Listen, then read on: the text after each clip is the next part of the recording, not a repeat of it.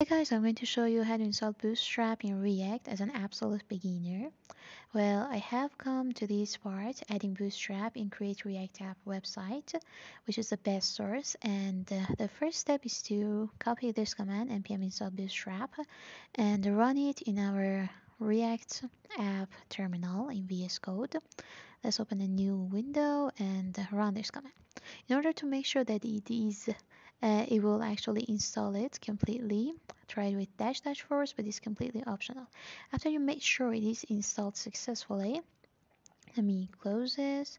Let's go to our node modules directory and let's look for Bootstrap package.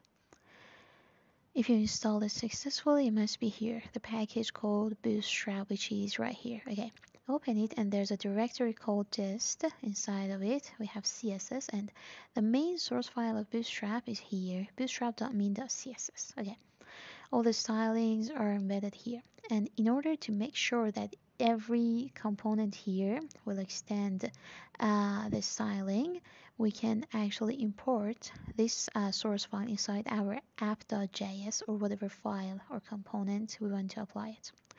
And the path is node modules bootstrap dist css, and the file is called bootstrap.min.css. All right.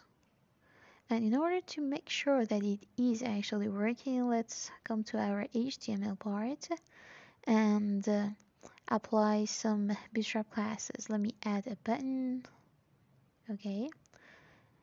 And I want to have a class name or a couple of class names like btn, btn warning, which will make the button yellow, some padding and some margin. As you can see, it is here. That's all. Thanks for watching.